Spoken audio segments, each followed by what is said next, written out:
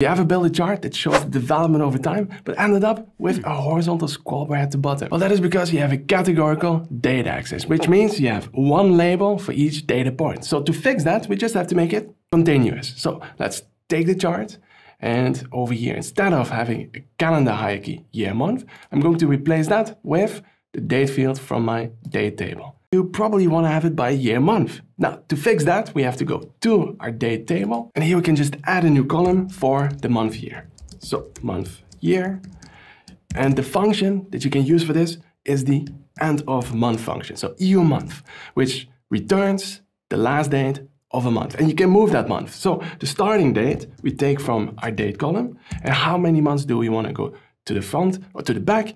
Well, 0. So we just fill out a 0. So we just have one date for each month. That's the column that we now can place on the x-axis. And ta-da! The scroll bar is gone.